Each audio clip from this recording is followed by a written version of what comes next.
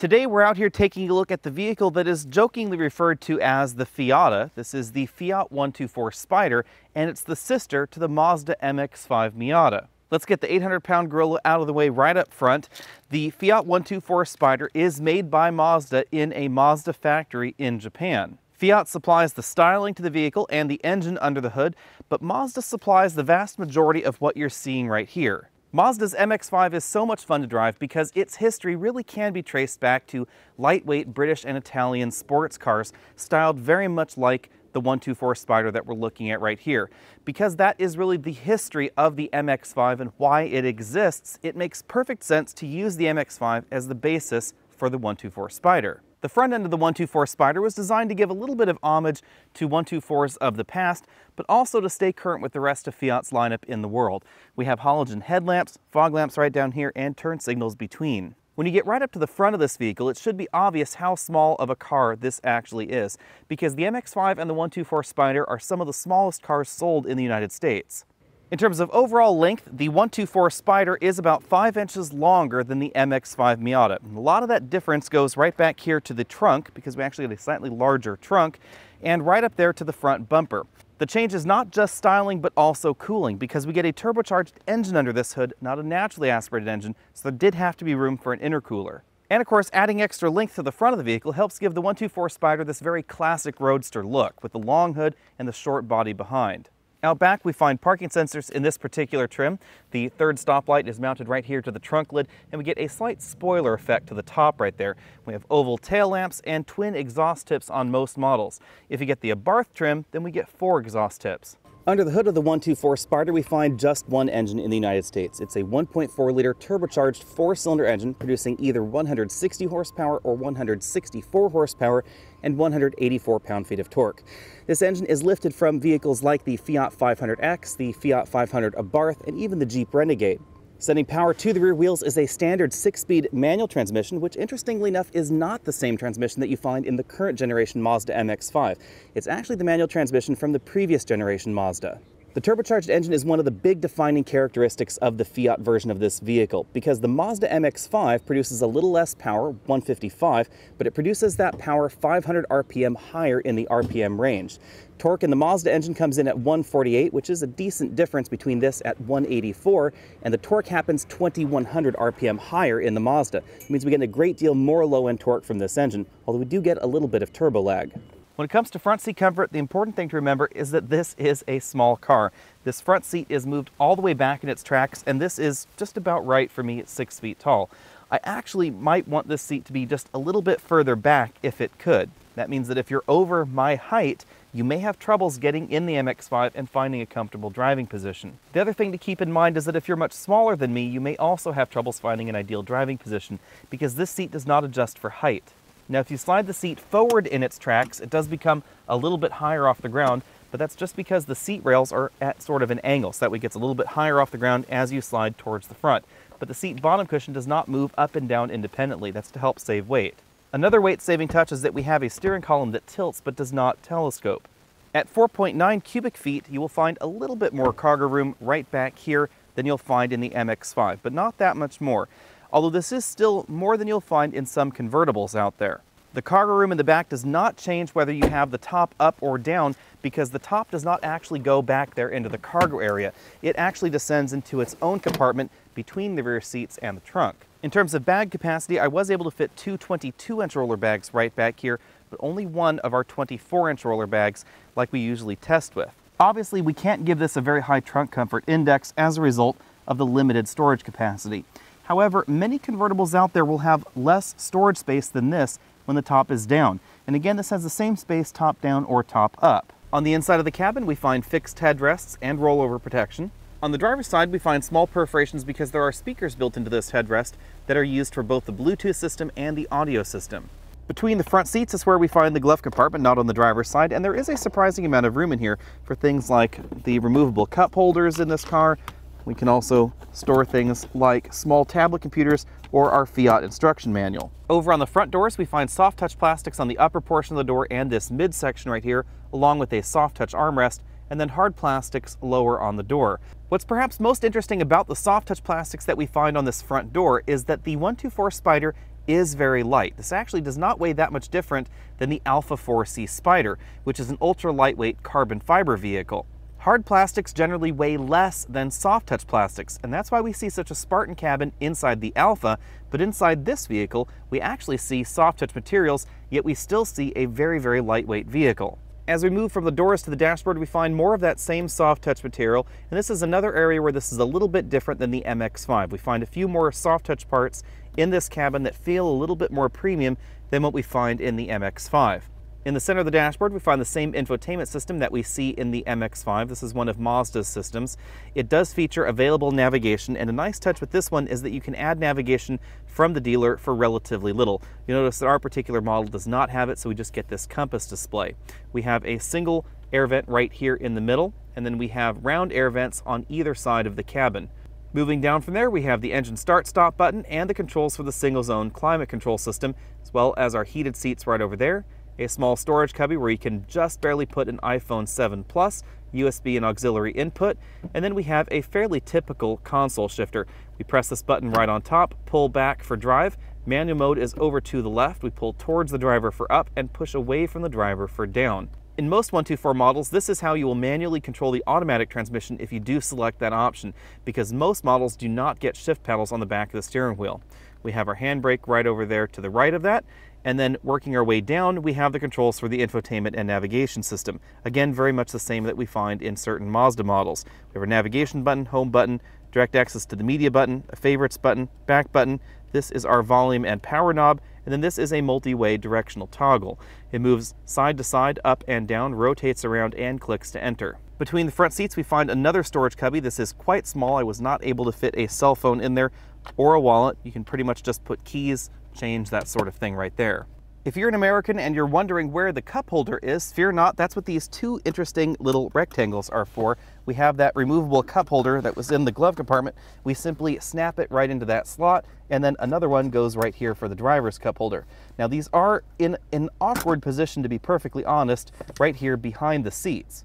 And that's why we find another cup holder slot over on the passenger side. You snap that right into there, and then you can put your drink right over here in a more convenient place for the driver. Now, unfortunately, it is going to be very close to the passenger's left knee. The instrument cluster is designed around this large central tachometer. We have the speedometer over here on the right, and the multifunction display on the left. The multifunction display is fairly basic. It gives us a digital exterior temperature and our trip computer readouts. The steering wheel is a 3-spoke design, very similar to what we see in the Mazda Miata. On the left side, we have our infotainment controls, and on the right side, we have our cruise controls. You'll find phone buttons over here on the infotainment side of the steering wheel, as well as an info button to change that multifunction display's readout. In our acceleration test, we ran from 0 to 60 in 6.3 seconds. That's essentially the same time as the MX-5 Miata. You might be wondering how that's possible, since we have a little bit more power under the hood, a decent amount more torque under the hood, and all of it arrives at much lower RPMs than the MX-5. The big reason, of course, is that this vehicle is a little bit heavier than the MX-5. In addition to that, this vehicle also has essentially the same automatic transmission as the MX-5 Miata, and this automatic transmission's gear ratios were not really designed with a turbocharged engine in mind. That's why in the manual transmission Fiat 124 Spider, it actually gets the previous generation Mazda MX-5's manual transmission, not the current one, because those gear ratios are a little bit more appropriate for a turbocharged engine. Although most drivers will likely be faster 0 to 60 in the automatic equipped 124 Spider, I would actually take the 6-speed manual transmission because it just suits the character of this vehicle a little bit better. It's an awful lot of fun, and thanks to the low-end torque that we find out of this turbocharged engine, it's actually easier to drive as a daily driver than the MX-5 Miata. With the MX-5, you have to rev the engine pretty high in order to get the maximum amount of oomph out of it, and you don't have to do that with this particular engine. In fact, I can put this in the manual mode, I can floor it, lug the engine right here around 2,000 RPM, and we're getting acceleration. That's because of the turbocharged engine and the very broad horsepower and torque curve that it gives this small engine. Likely thanks to the added curb weight, it took us 112 feet to stop from 60 miles an hour back to 0. When it comes to handling, this vehicle easily scores an A-. You might be wondering why it's not an A or an A+. The reason for that is that this vehicle, like most roadsters of its type, are not really about absolute lateral grip. If you want more grip than this, you will find it in certain other convertibles out there. But those convertibles are not going to be as communicative, they're not going to be as much fun, they're not going to be as light and flickable as this vehicle. This is one of the most fun vehicles that I've driven this year, and it's also an incredible value when you consider the amount of fun you can have for the price tag of the vehicle. Out on gravel roads, the different suspension tune in the 124 Spider is a little bit more obvious, because this feels a little bit more relaxed than the Mazda MX-5 Miata. The suspension does a slightly better job of soaking up larger imperfections on the road, and smaller imperfections definitely don't transmit themselves into the cabin in the same way that we find in the Mazda. Back out here on paved roads, the slightly softer suspension that we find in the 124 Spider doesn't really have that big of an impact on handling, because the Mazda MX-5 and therefore this 124 Spider, they've never really been ultra hardcore hard suspension kind of vehicles. They don't need to be because of the light curb weight. When you start removing weight from a vehicle, you don't need to make the suspension as firm or have the tires be as large or everything be as heavy duty in order to have the same kind of handling ability. The more weight you pull out of a vehicle, the better it's going to handle, the faster it's going to accelerate, and the shorter it's going to stop. And that's exactly what we see in the 124 Spider. At 75 decibels at 50 miles an hour with the top in place, this is one of the louder vehicles that we have tested. However, we do get a slightly quieter cabin than you'll find in the MX-5 because all of the 124 models get a standard double layer top. The double layer top helps reduce the interior noise by about 1 decibel, and that may not sound like a lot, but it is noticeable. Thanks to the lightweight design of this vehicle, even though we've been driving it pretty hard over a week and about 500 miles of mixed driving, we have been averaging 28 miles per gallon, which is an excellent fuel economy score. Turbocharged engines tend to score very well in EPA fuel economy tests, but obviously, the more you use the turbo, the more fuel it's going to consume, the lower your fuel economy is going to get. In all honesty, the 124 Spider comes across as Miata perfected, and I'm not exactly sure whether Fiat or Mazda, for that matter, would really like me describing this vehicle in that way, but it's the best way that I can describe the way this feels out on the road, because it takes everything that I like about the Miata and adds a turbocharged engine, which is something that I have always thought the Miata needed. Now, a lot of Miata purists out there may say that they don't like the idea of a Miata with a turbocharged engine, and to them I say, that's exactly why I'm happy that the 124 Spider exists, because this allows the Miata purists to still have a pure Miata without a turbocharged engine, and it allows shoppers that want a Miata with a turbocharged engine to have a vehicle that they can buy. The turbocharged engine makes this vehicle easier to commute with, especially if you have this equipped with a manual transmission, because it means you can stay in those taller gears longer without downshifting. And a lot of up and downshifting is really why people seem to dislike having manual transmission vehicles for their daily commuter. This really does help that equation. If I were shopping for a vehicle in this segment, this is exactly the car that I would get, and I would probably get it in this Lusso trim. I would put stickier tires on it, I would get an engine computer upgrade, and I would get the manual transmission. For 2017, the base Classica trim will start at $24,995. That's with the 6-speed manual transmission.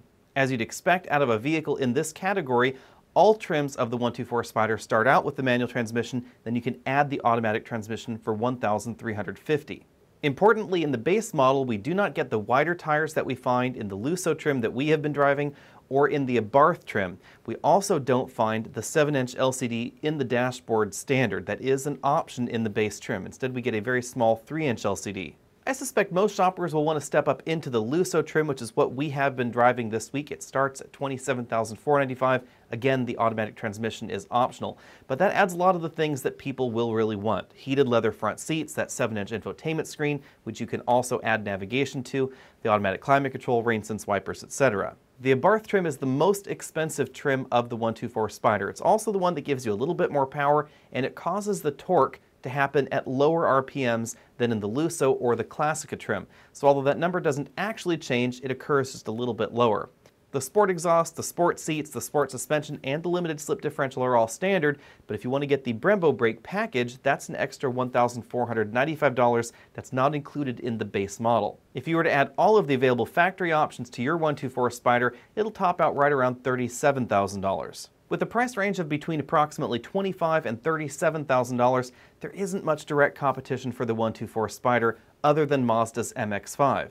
There are, of course, other roadsters out there, something like a BMW Z4, and there are other economical coupes out there, like Toyota's 86, but neither one is the same thing as the MX-5 or the Fiat 124 Spider. And that's why when I attended the launch event last year for the Fiat 124 Spider, they provided some very unusual competition. They had a Volkswagen Beetle convertible, and they also had a Mini Cooper convertible, neither one of which is really a direct cross-shop to the 124 Spider in my mind. The 124 Spider has a great deal going for it. As I said earlier, I do really think of it as Miata perfected because we have that slightly softer suspension. It's a little bit easier to live with. It's also a little bit easier to commute with if you choose the manual transmission option thanks to the turbocharged engine. It's easier to add more power to it if you want to do an ECU engine computer upgrade to it, or if you want to swap out the turbo later and spend a little bit more money.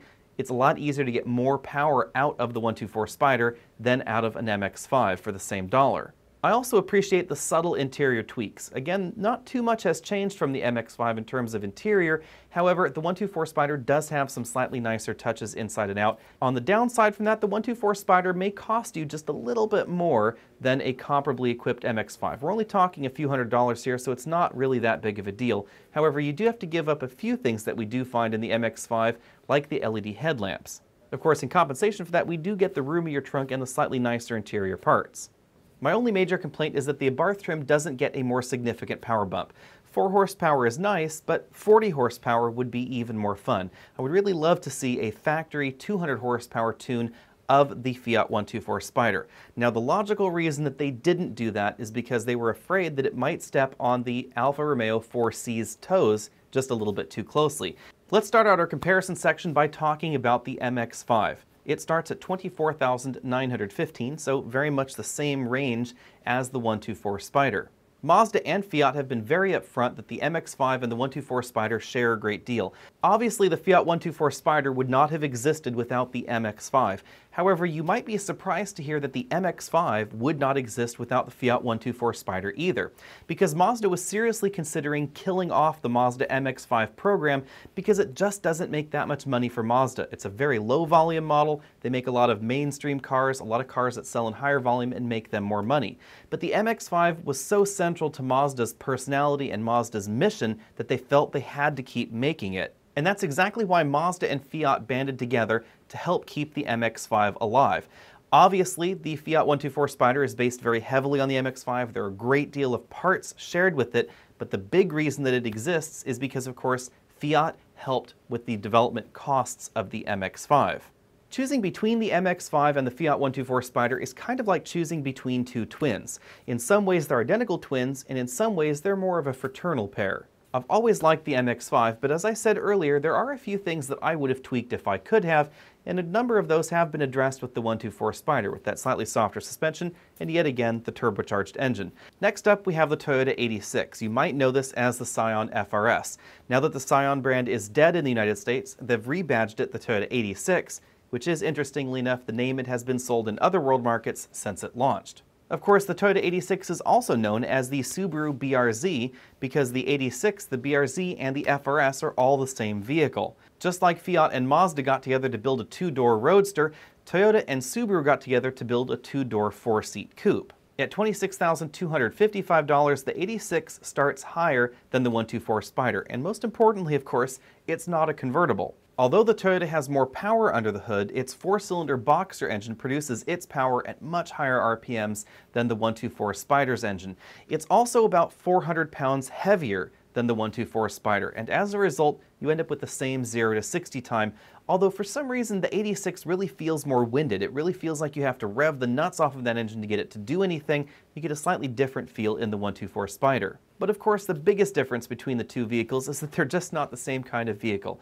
The 86 is a 4-seat, 2-door coupe. The 124 Spider is a 2-seat roadster convertible. That means that in many ways, the BMW Z4 is actually a closer competitor to the 124 Spider.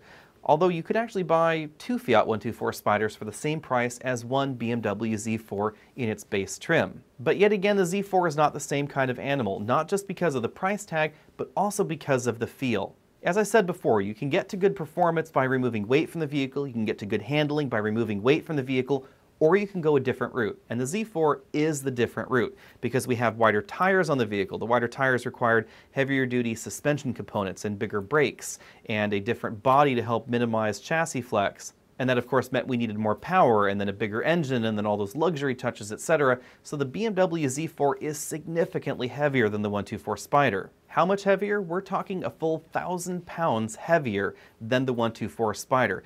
That's an increase of about 40%.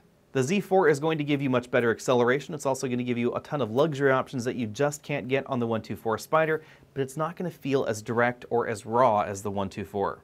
Next up in our one of these things is not like the other comparison, we have Fiat's own 500C Abarth.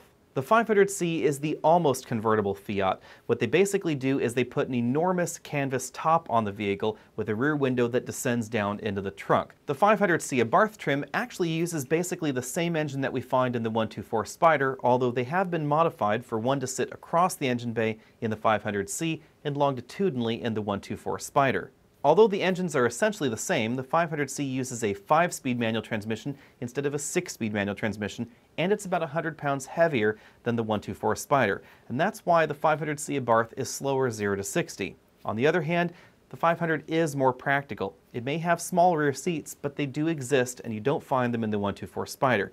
The seats also have more adjustment to them than we find in the 124. Of course, there's a big trade-off from that, because instead of being a very nimble, lightweight, rear-wheel drive roadster, it's a fairly nimble front-wheel drive hot hatch, and it's just not the same kind of thing out on the road. As you might have expected, the Fiat 124 Spider is my pick in this very small segment, and if you start including some of these other options that don't really compete, but I've included here anyway, I would take the 124 Spider over them as well. The rear seats in the Toyota 86 and the Subaru BRZ are so small that they're practically useless. The ones in the 500C are a little bit larger, but they're definitely not comfortable. So I would actually say that the rear seats are not that big of a selling point for me. If you're looking for something that's more of a weekend car or a fun car, then those back seats aren't really going to be too material. If you're looking for a daily commuter that's also very fun to drive, the 124 Spider simply blows the 500C out of the water. Same thing with the Subaru BRZ or the Scion FRS.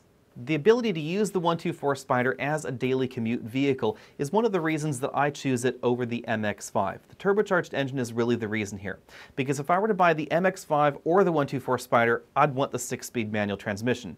And I've done a long daily commute in stop-and-go traffic with a manual transmission in a variety of different vehicles, and turbocharged ones are just a little bit easier to live with, because you can lug the engine in that gear a little bit longer, you get that low-end torque, so you can leave it in second gear in slow-and-go traffic, you don't have to keep shifting through the gears, it just makes things just a little bit easier. And of course, it is definitely the value alternative to the BMW Z4, because you could literally buy 2 or 3 Fiat 124 Spiders for the price of a BMW Z4, depending on how you've configured the BMW.